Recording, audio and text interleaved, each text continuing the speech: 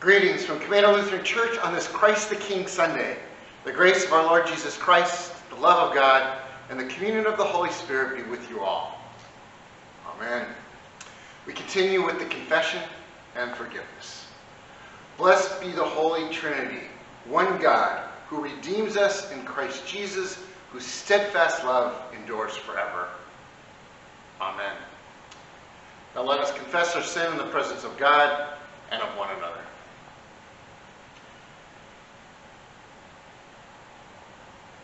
Most merciful God, we confess that we have sinned against you and our neighbors. We have ignored voices that call for your justice. We have neglected actions that witness to your righteousness. We have spoken and acted in ways that disrupt your beloved community. We truly repent of things we have done and left undone. For the sake of Jesus Christ, have mercy on us. Restore our troubled spirits, so that we may live in newness, follow the way of the Spirit, and build up the body of Christ. Amen. Rejoice and be glad. God hears the cries of all who cry out, and restores us to life through the death and resurrection of Jesus Christ. Therefore, I declare to you the entire forgiveness of all your sins, in the name of the Father, and of the Son, and of the Holy Spirit. Amen.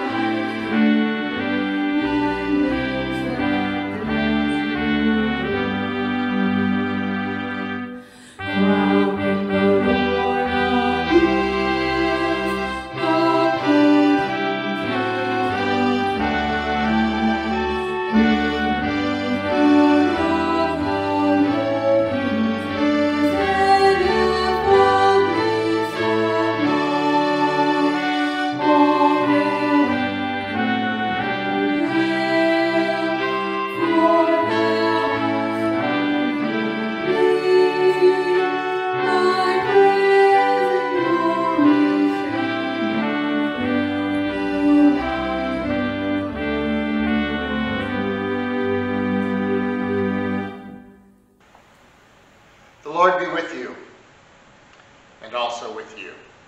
Let us pray. O God, our true life, to serve you is freedom, and to know you is unending joy. We worship you. We glorify you. We give thanks to you for your great glory. Abide with us, reign in us, and make this world into a fit habitation for your divine majesty. Through Jesus Christ, our Savior and Lord, who lives and reigns with you in the Holy Spirit, one God, now and forever. Amen.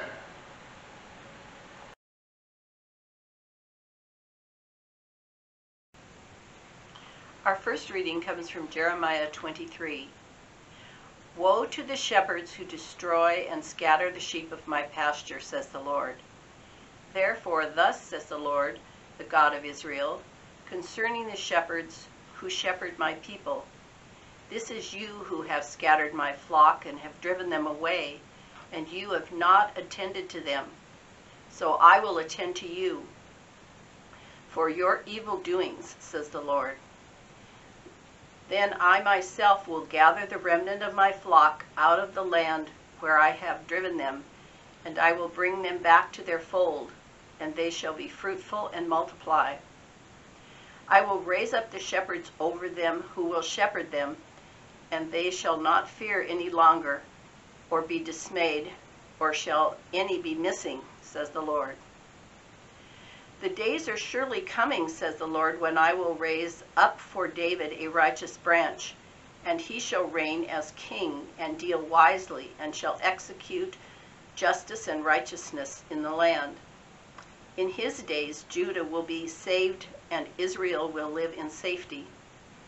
And this is the name by which he will be called. The Lord is our righteousness. Word of hope, word of life. Thanks be to God.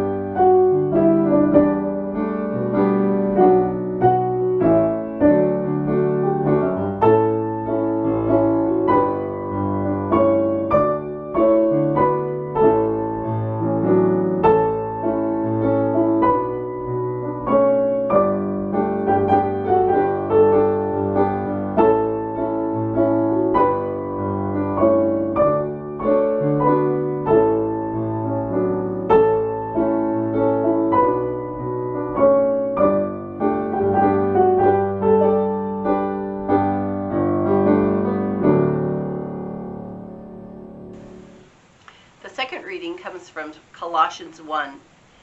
May you be made strong in all the strength that comes from his glorious power, and may you be prepared to endure everything with patience while joyfully giving thanks to the Father, who has enabled you to share in the inheritance of the saints in the light. He has rescued us from the power of darkness and transferred us into the kingdom of his beloved Son, in whom we have redemption, the forgiveness of sins. He is the image of the invisible God, the firstborn of all creation.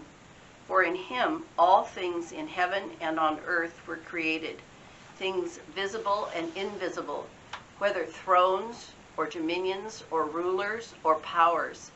All things have been created through him and for him. He himself is therefore all things, and in him all things hold together.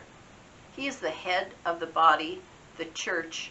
He is the beginning, the firstborn from the dead, so that he might come to have first place in everything.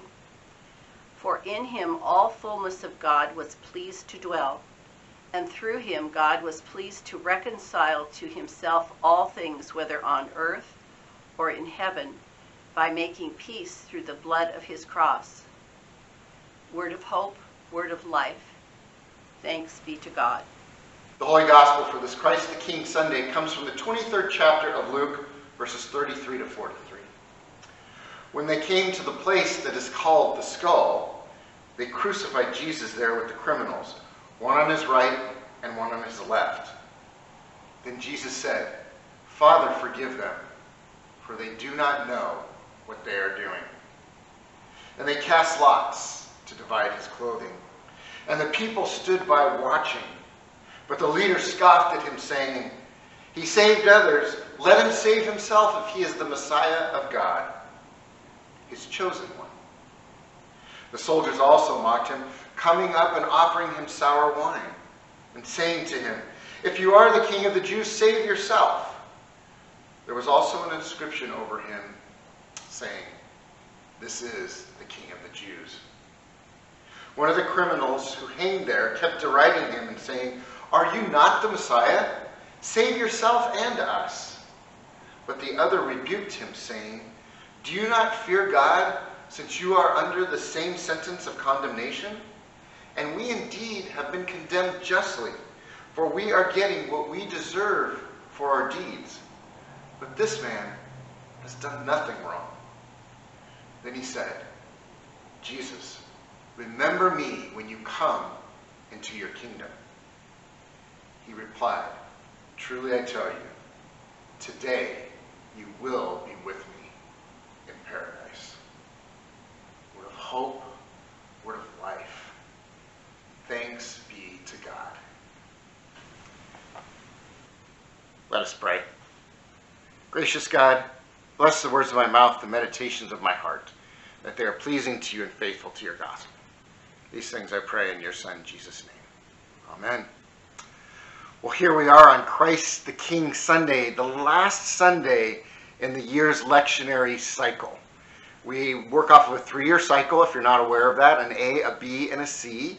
And so we just finished up year C today, which has a focus on Luke's Gospel and some smatterings of John's Gospel.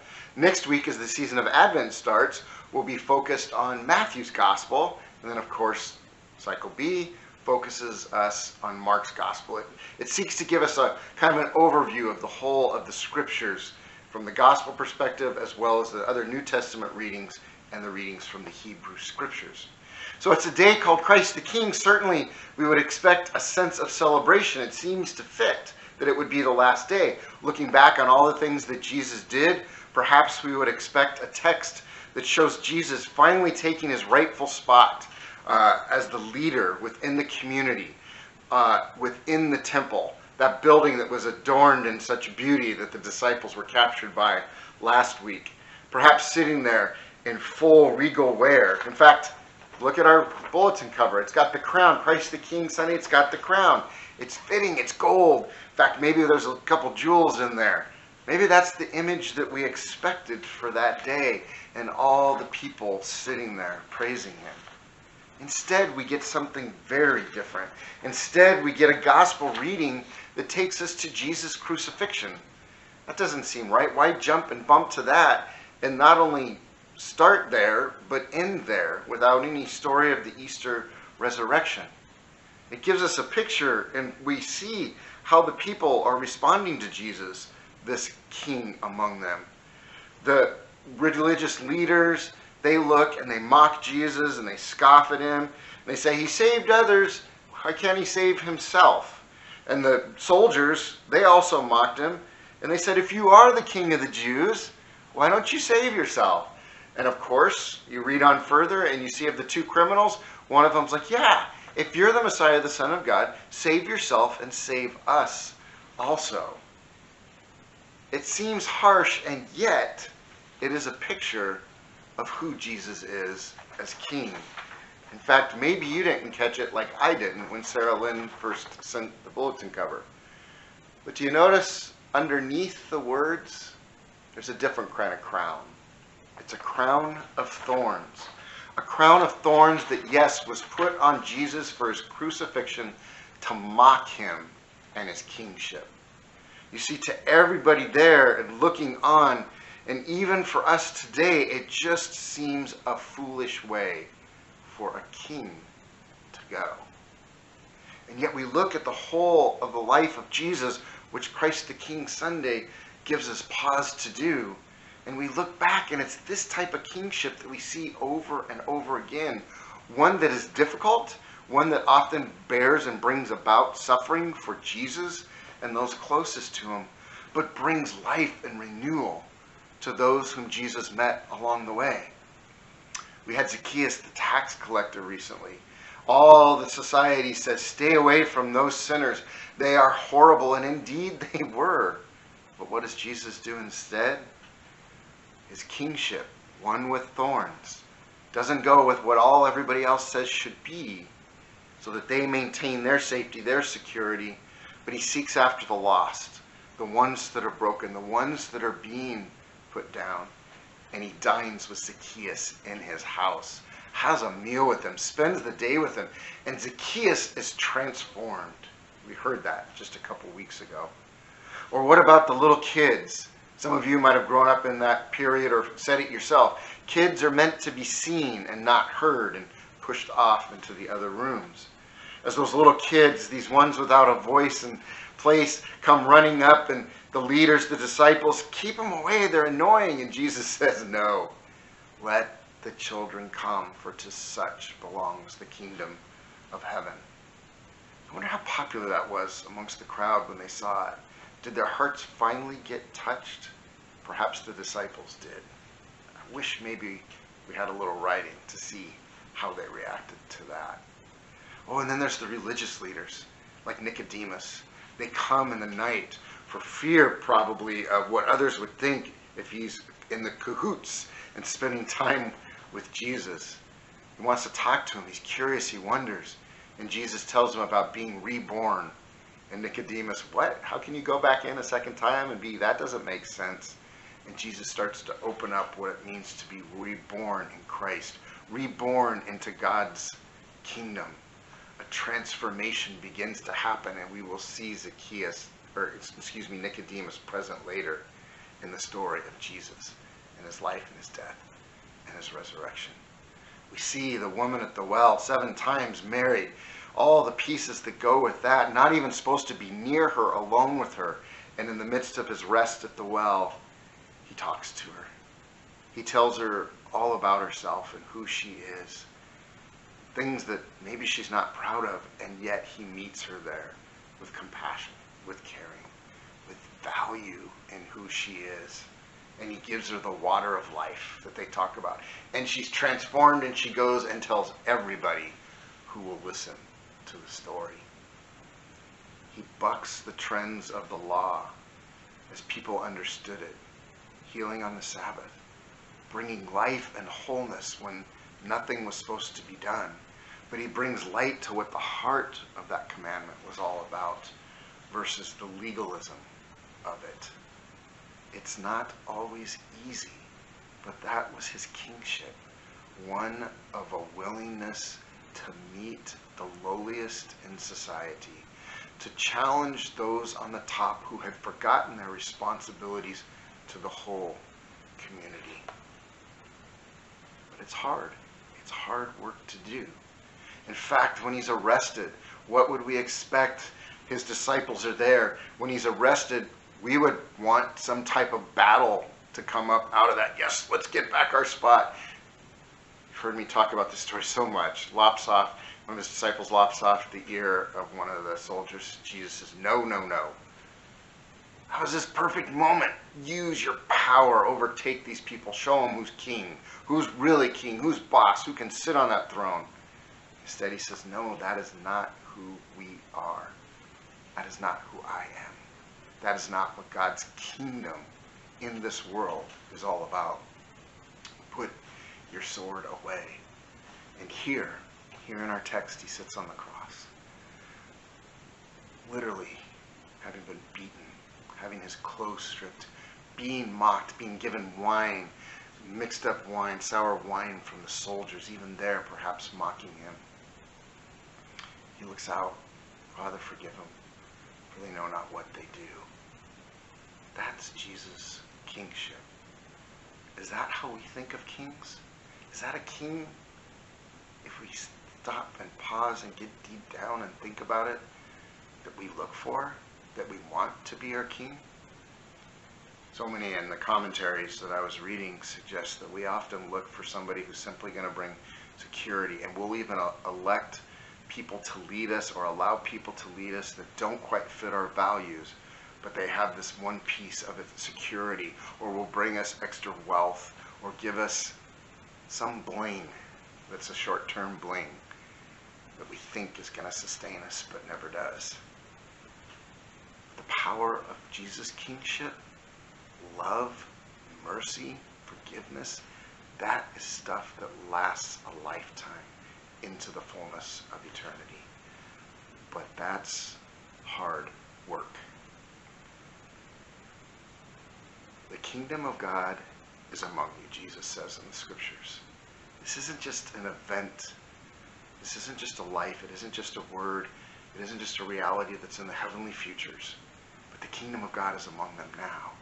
And Jesus even says the kingdom of God is within you. He's passed along the work to the disciples, and he's passed along the kingdom work to all who follow him, back then and today. But it's hard work. I was going to share this in the announcements to keep you up to date, but it seems fitting with today's sermon, and I actually had talked about OPOP about a month and a half ago, not knowing this was coming. So many of you are aware we're part of the One Parish, One Prisoner program. We've been in relationship with our releasing friend Kelly for over a year now, but for the last 6 months he's been out. But because of some things within the system, the way they're set up, quite frankly, learning a lot about that. Some things I get, some things I don't. They just seem a little harsh on some levels, or I just don't understand what's going on, and that's okay. So there's some things within the system while he's been out that have kept him from being able to work in certain places, which has kept him from being able to come to church, and I'm left wondering would things have been different if he could have been at church, which he said he wanted to each week. So lots of little things that have come up that just don't make sense to me that could have played into this. But as well, the reality is what could have played into this is, each of us have, as we've been looking at in adult ed, we have our moments of brokenness and places in our past that have wounded us in a way, that have set us on a particular way of thinking that isn't always the healthiest. And so the reality is that I think some of that is playing out for Kelly in his life. But that's a reality for all of us, not just him. And so we found out just recently that he had cut his ankle monitor off and had taken off. We've tried to contact him, but we have not heard back. And we are deeply saddened by this. And there's a part that says, well, we gave him the shot because we did a ton. And in fact, maybe we're culpable somewhere in this. Maybe we did a little too much. Maybe we enabled in some ways. I don't know, I'm still thinking and wrestling with that. But either way, it doesn't matter. He's still our friend. As difficult as that is, and as easy it would be to say, well, we gave him the shot, he didn't take it, we're done. No, this is a commitment for a lifetime that we made in the beginning, that no matter what, we're his friend. We have his back.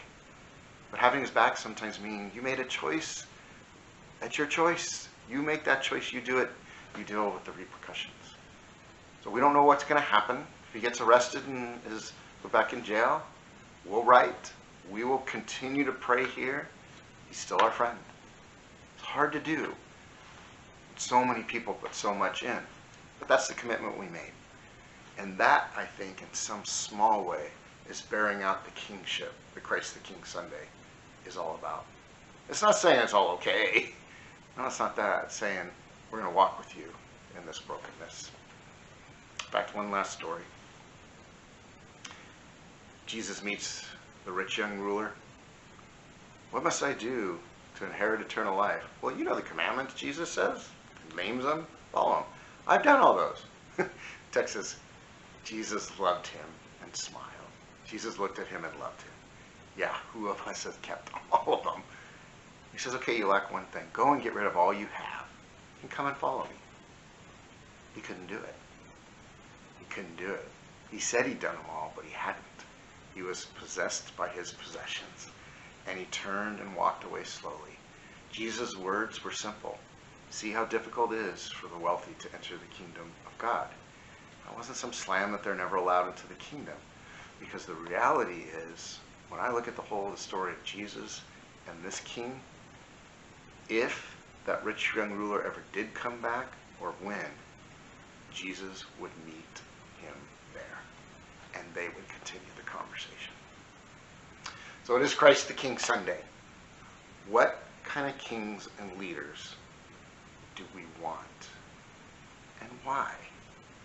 How does Jesus, in this foolishness of the cross, seem to fit what we want in our lives? And how does it lead how we live out our faith?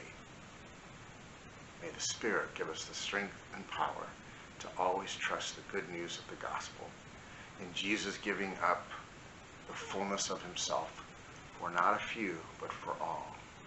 May we have such courage to offer our compassion and mercy and love and forgiveness for all. Amen.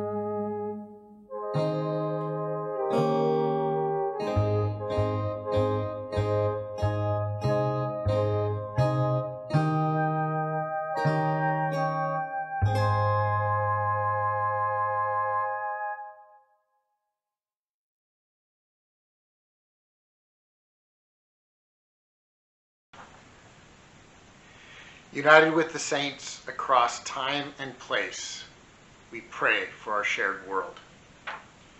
We pray for your church, O God. Embolden denominations and faith-based organizations in creative and collaborative ministries, and increase our work for the sake of the gospel. Lord, in your mercy, receive our prayer. We pray for the earth. Protect waterways from pollution and animal habitats from destruction. Guide us in careful stewardship of waters, plant life, and animals. Lord, in your mercy, receive our prayer.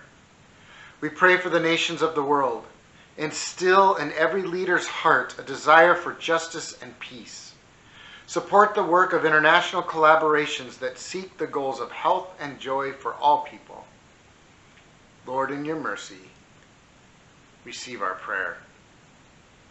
We pray for all who are undermined or oppressed. Amplify the voices of the unheard and break open stubborn systems of injustice. Bring about your righteousness and fill us all with your redeeming light. Be with those that are struggling with illness of any kind. We especially pray for John, for Zaid, for Irma, for Kevin, for Jeanette, for Ruth, for Karen, for Kelly, for Kathy and Ed. Be with Dave Perkins and his family as they grieve the death of Dave's brother. Hold them in your arms of mercy and the promise of the resurrection through Christ. We also pray for the Stanwood Camano Food Bank and all they do to help our community. We also remember those named in our bulletin, on our prayer chain, and those we name aloud or in the silence of our hearts at this time.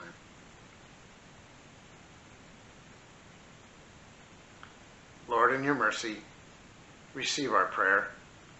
We pray for this assembly, those in person and those online.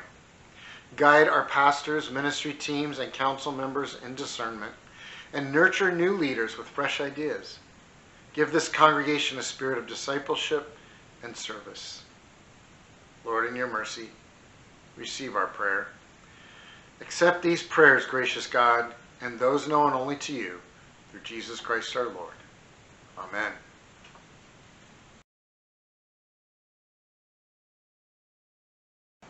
Let us pray. Blessed are you, maker of all things. You have entrusted us with all that you have created. Now gather our gifts, nourish us with your word and sacrament, and send us to those who hunger and thirst, for the sake of Jesus Christ, our Savior. Amen.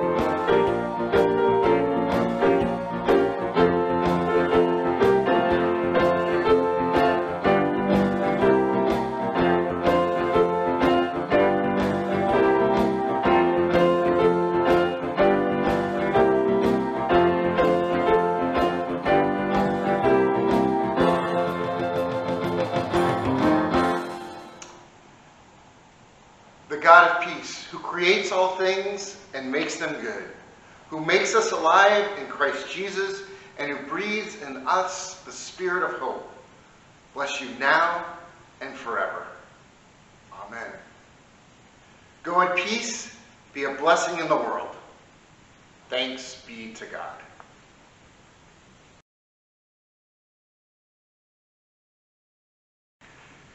Greetings for our announcements from the deck. It's nice enough to be out here today. It's cold, but it's a beautiful, clear, sunny day. So hope you have had a great week. Several announcements, so I'll try to get to those quickly here for you. Spending guideline vote is today, if you're watching this on Sunday morning, right after our service, so about 11 o'clock to 11:15.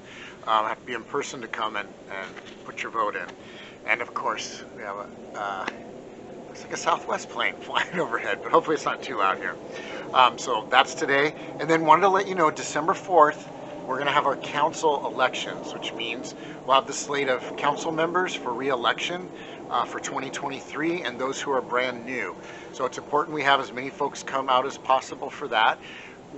All that meeting is focused on is letting you know here's who is up for election for that year, and then you vote yes or no. So there's not other business that happens at this meeting. It's just that.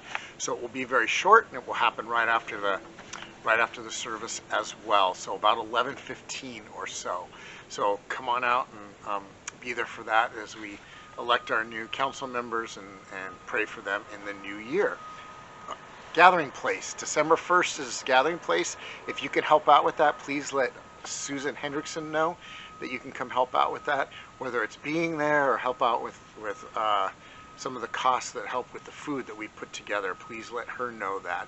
Benevolence of the month, speaking of food, is the food bank. So if you'd like to give a little extra to the food bank this month, you can do that online, or if you send in a check, just in the memo line, write BOM for Benevolence of the Month Food Bank, and we'll make sure that gets there. Looking for some candles, and what I'm talking about is not the handheld straight up. Those little pillars are about 3 inches around. Sometimes they're 3 inches high. Some are 10 inches high. 8. Looking for a bunch of those this Advent season and Christmas season. So if you have some that are battery operated that you or it's fine if they're not. That you'd like to let me use from we need them by the 15th of December, but that I could hang on to them from about the 15th of December through Christmas, that would be fantastic. But if you bring it by the office, please put tape or something on the bottom with your name so we know exactly who it belongs to, and we make sure it gets back to you on that. Next piece, Josephine. Josephine Caring Community, this year for the gifts, they are doing it differently. They have 3 things that they're looking for, and see how good my memory is. It's a throw pillow, a neck pillow, and grippy socks. If you have not let the office know that you'd like to help out with that, and so what they're asking is that you get all 3, because they've talked to the residents and that's what they want most. So rather than in the past it was all kinds of different things, that's what you get. So please call the office if you want to help out with that and haven't yet.